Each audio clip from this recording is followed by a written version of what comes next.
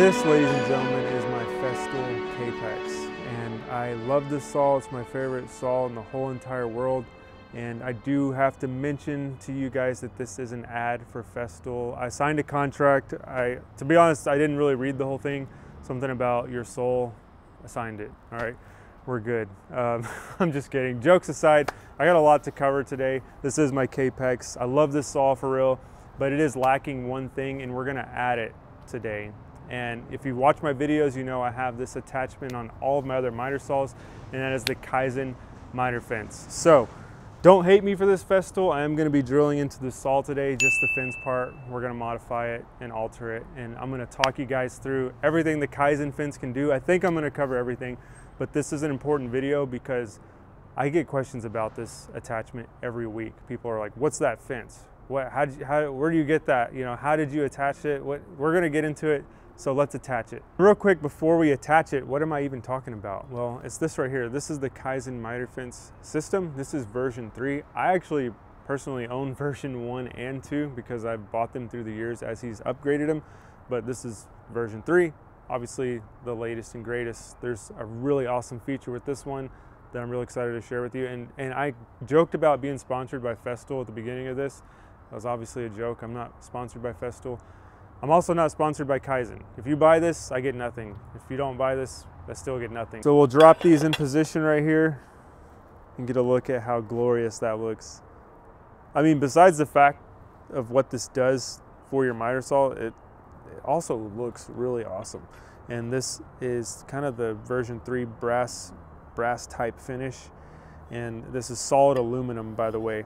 We're gonna be marking this and drilling through our factory fence, but I'm gonna turn this all around and show you guys where I'm gonna drill. Looking at the back of the miter saw here, we can see how our fence is gonna be positioned.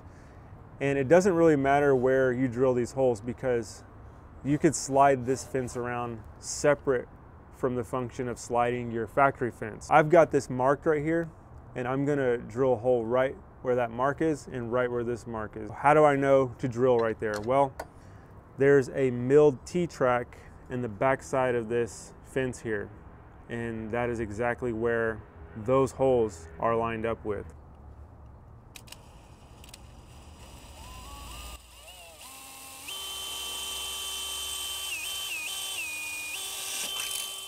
With our holes drilled in the kit, you get this little T-track bolt that slides in to the back of the fence, and this is how it attaches. So I'll get those in position. You can see those are there, they're not gonna fall out.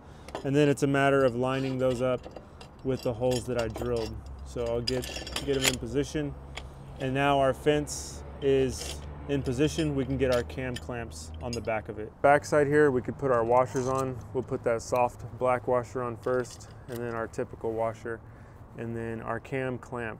So this is, if you've seen cam clamps before, this is what they look like, but they're gonna thread onto that bolt, and then we can cinch them down once we get closer. So I'll get this tightened down. The way these work is once you get them snug, then you just push the clamp feature down and that holds them tight. So we've now installed both of our Kaizen fences onto our factory fences, and you can see that they will still slide with the factory fence, and then when I lock the factory fence down, it's snug. So this is exactly what we want. Our installation is complete. Now we just have to add the accessories that really open this thing up, and this is what I get the most questions about. So let's start with the drop-in T-tracks. So I've got these right here. These red pieces of aluminum are the T-tracks that go on the face of the miter saw fence. So that drops in right there. Got another one right here in my back pocket that drops in for this side. Now with this system, you'll get this accessory kit. Inside of this includes 2 thumb screws, and these are for the backs of these T-tracks. There's a threaded slot, or hole rather, right behind this T-track, and that'll keep it in position. This is what I use for cutting crown and all types of projected moldings, offset panel moldings. Pretty much anything you can think of is done on this little T-track that goes up the fence. So what this does is it takes your problem, like typically we'd cut crown, you know, using the table of the saw. Well, this puts it up the fence and allows you to still have your table free. You don't have some crown stop jig in the way. it's on your actual fence. So huge improvement. This is one of the reasons I actually bought this thing originally, and this will just thread in the back here. So thumb screw right there. And now we have these 5mm shelf pins. So these shelf pins are exactly what they sound like. They're shelf pins for holding up shelving, like in cabinetry. 5mm. All these holes on this system are 5mm. So if you wanted to, you know, set up a crown stop, you throw it in one of these holes, tighten your thumb screw, and you're set up. And you can see how, if I put this in my top hole up here and then bring my jig up, you can see I'm cutting a massive crown that's actually impossible because it's above even the rails of this Capex. But you get the idea. You can pretty much do anything. So you can put it here, you know, slide it up anywhere. I mean, the opportunities are endless. And then the other thing is these shelf pins, every hole that you see here, like for instance right there, I can drop that shelf pin in that bottom hole, and now I have a micro stop. So if I'm cutting material, say like, you know, this little box is my material, I could butt up against that, make a cut. Butt up against that, make a cut. It's the first system that allows you for such micro stops. And then just like how this slides, you can open up your fence here, and then you can slide to dial that stop in right where you want it. And then if you don't like it there, well, then you can loosen the Kaizen fence and then come off that even. And this is actually stopping because Festool has this little adjustable nut right here that'll allow this to go even further, but I'm not gonna mess with it right now. Let's go ahead and drop in the thing that I'm most excited about for this version 3, and that is this right here. This is a piece of marine grade plastic with 4 countersink holes in it. So this right here is the first ever zero clearance miter saw fence insert. We'll go ahead and loosen our fence. We'll get these in position here. And with that there, I'll kind of split the difference because this is my first time ever doing this. So this just locks in right there. You can see I've got threaded holes right here where this will be attached. So with that attached, you can see the whole system moving now. That's pretty wild right there. So what we're gonna do, we're going to get it centered as close to center as possible. I'm just gonna eyeball it. It's really not that important. Then I'm gonna lock it down. And then what we would do is we would just cut through that. So we'd do our 0 and then our typical cuts, which mine would be 45 and 45, of course, which most people's typical cuts are. And then we have complete 0 clearance right there. And then when, like I said, when these get damaged, you just unscrew them and replace them. So I'll let you guys know. This is my first time using this system. I'm really excited about it, but I'll have to let you know how I like it and how these things hold up. So we're gonna attach this and we'll put it right there. And of course we've got one on this right side as well. And what these are for, they're for a clamp like this kind of quick mount clamp system. This one's from Armor Tool and he ships these with the systems as well. And these drop right in, quick hold down.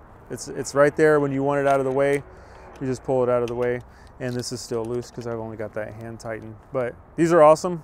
I use these a lot when I would have, on version 1, when I would be cutting extreme angles, which brings me to, I believe, the last accessory on this thing, and that is the extreme angle jig. So this here is the extreme angle jig. I'm sure some of you guys have seen this because I did a YouTube short that got like millions of views showing this, and a lot of people seem to have sparked an interest in this system from that, and that's kind of why I wanted to make this video as well. But what this is a version 3 extreme angle, and the difference is it's got this sliding function right here. So it's got this T-track on the back. This slides like that, and this thumb screw in the front where you can tighten it in position. So why does it have this slider? Well, let me take this out. I'll show you guys where this drops in. So we'll pull out our little pin attachment here. So it drops in, and then it has that thumb screw right there where you tighten it. So the reason this is adjustable like that, because this doesn't know where you made your 0 clearance insert cut. So if I, had this, scooted a little bit to the right, well then I could scoot this over to the right and account for that.